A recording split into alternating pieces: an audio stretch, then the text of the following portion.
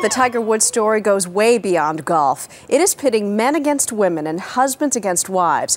Early Show national correspondent Hattie Kauffman has more on the battle of the sexes. While Tiger has only just been spotted, brief glimpses have revealed clues of the strain in his marriage. He and Elin are living apart, neither wearing wedding rings.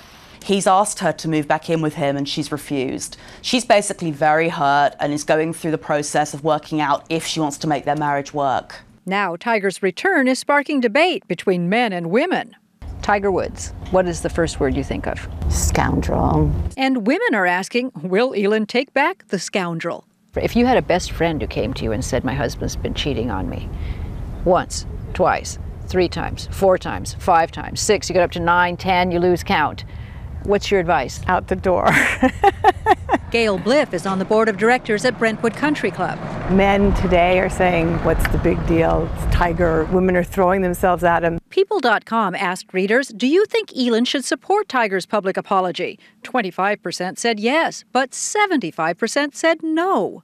And I'm not buying the sex addict thing either. Together, these moms have 7 kids.